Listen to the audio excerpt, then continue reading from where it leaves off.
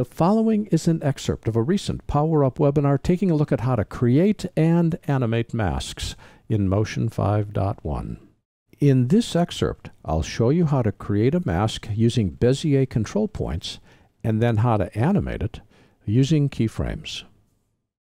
Let's create a star.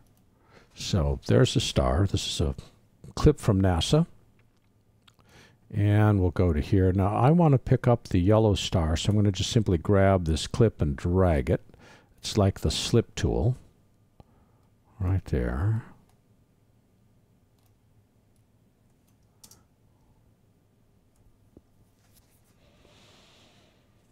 Good. Okay, what I want to do is I want to create a mask that allows me to catch the sun, but not the corona. How do I do that? If I did a rectangular mask, nope, that's not going to work. I could do a circle mask, except how do I find the exact part of the circle? And too hard. Freehand, you think I'm going to draw a smooth curve? It's not going to happen. I need a different plan, and that plan is a Bezier mask. Bezier was invented by a French mathematician named Pierre Bezier, I learned that this morning, who found a way to describe shapes mathematically. He has had such a dramatic impact on computer graphics because PostScript and fonts on the Macintosh, in fact, fonts in general, are all based upon Bezier equations. They're resolution independent. That's why Illustrator is loved by so many people, is that it's able to work with vector graphics. So I'm going to create a Bezier mask. Well, the cool part is, rather than have to draw each individual line as I did with the freehand mask, I click a starting point, I click an ending point, and I don't let go of the mouse, I just drag. And in dragging, I'm able to start to create a curve. Let me make this smaller so we can see what's going on, and grab what's called a Bezier control point and drag the control point until I start to equal the shape of my star. Let's go over to here, right mouse click on that first point, switch it from linear, meaning straight line, to smooth, which means curved, and grab this and change the shape of the Bezier curve until it perfectly aligns with the sun. Now, unlike shapes, which we can have be point to point, we can draw lines with the shape tool inside Motion, masks cannot have open-ended masks. It has to be a closed-end mask.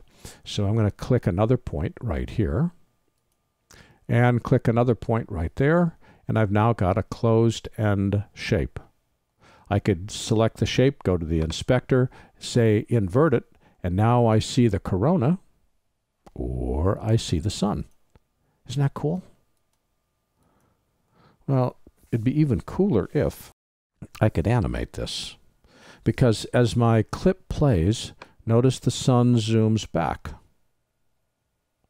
Wouldn't it be nice if I could have my mask zoom with it? And the answer is you can.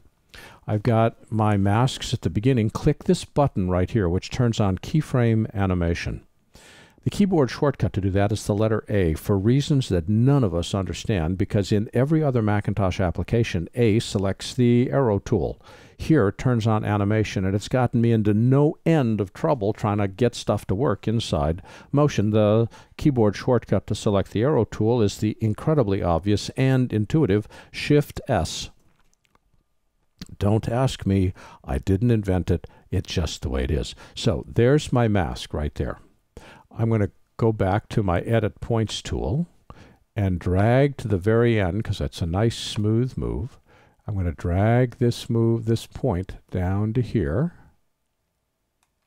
grab this and resize it so it fits for the star there. Good. And grab this point and drag over.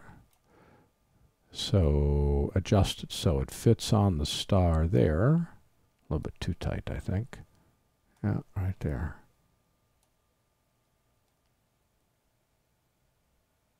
And now watch what happens. I start here.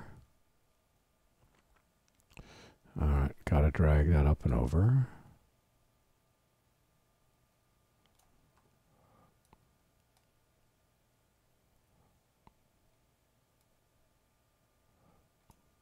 And now let's drag it.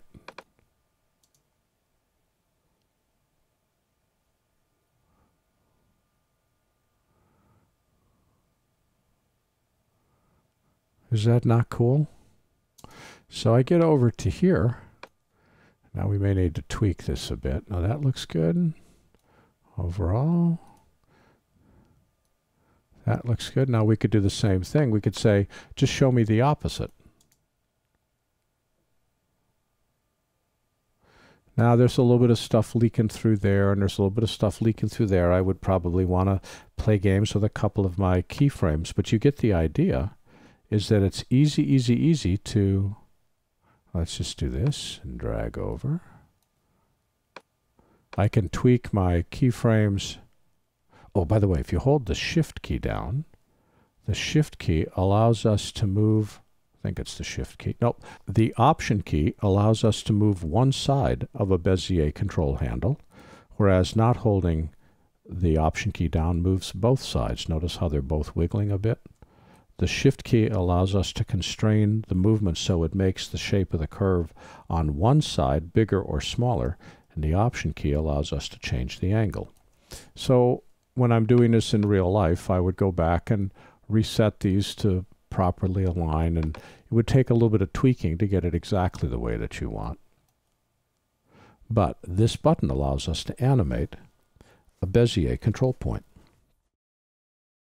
This has been an excerpt of a recent Power Up webinar taking a look at how to create and animate masks inside Motion 5.1. For the complete version of this online training, please visit our store at larryjordan.biz/store and look for Webinar 136.